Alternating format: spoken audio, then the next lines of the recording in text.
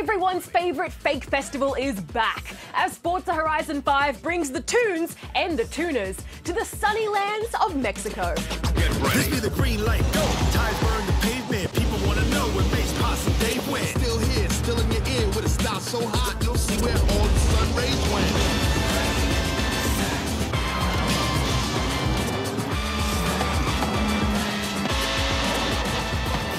Rocket like rocket fuel. The Horizon games have always been an unlikely combo of a somewhat realistic racing sim and an over-the-top open-world arcade racer. They're games that let you feel what it might be like to actually race the fastest cars in the world and recreates them down to the tiniest detail, then lets you launch them off the side of a mountain.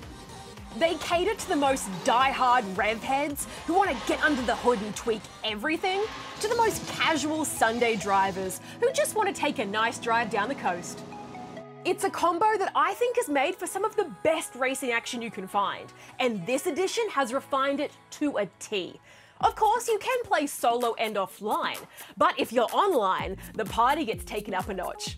Real players race around, giant multiplayer arcade events beckon you to join in, and the world is full of chances to play with friends however you like. There's a generosity of spirit to the Horizon games which I love, and you are constantly showered with cars, praise, and fun things to do. From the moment you start, it's almost impossible to not be having fun. You're thrown straight into a series of cars that are literally dropped from the sky and serve as a sort of sample platter for what you can expect from the rest of the game. Which is to say, you can expect a lot of cars, a lot of racing, and a lot of silliness. Best idea ever. You soon find your way to the festival, and from there the world opens up, and you're free to race and explore as you wish. As you complete events, you'll get to unlock new festival outposts, with each outpost unlocking a specific kind of racing. So, once you open the cross-country outpost, you'll unlock all the cross-country events on the map. It's a great way of letting you unlock the bits you enjoy the most, while easing you into the thousands of things to do. Honestly, it's easy to look at the map and get choice paralysis. There's a few new types of events too. Expeditions give you a little area to explore, and a few objectives, like setting up radio beacons. And there's also stories, which are multi-event tales, where you may be helping film stunts on a new movie, Action! or trying to restore an old family heirloom. You are usually still either racing or trying to gain style points, but they do add a few nice twists to the action and give you a little bit of story to care about. It's really here. We found it for you, Papa Fernando.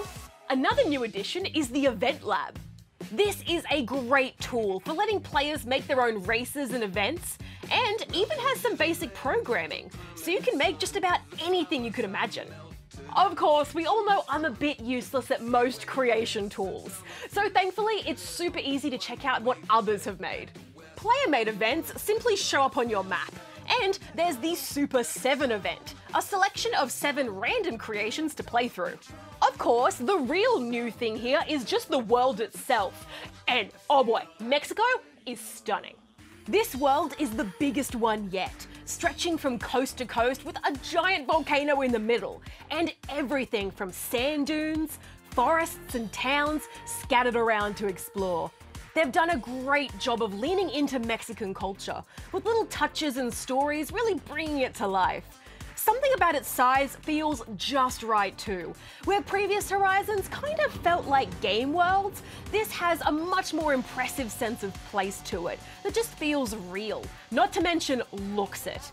There's also some very impressive new weather events too, and seasons are back, although less impactful than they were in Britain. Overall, it's just a fantastic celebration of all things racing and cars. It made me love cars, and I'm someone whose appreciation for them is based more or less on whether or not they look like the Batmobile. I just love that you're free to race what you want, how you want, and can do it all in such a beautiful place.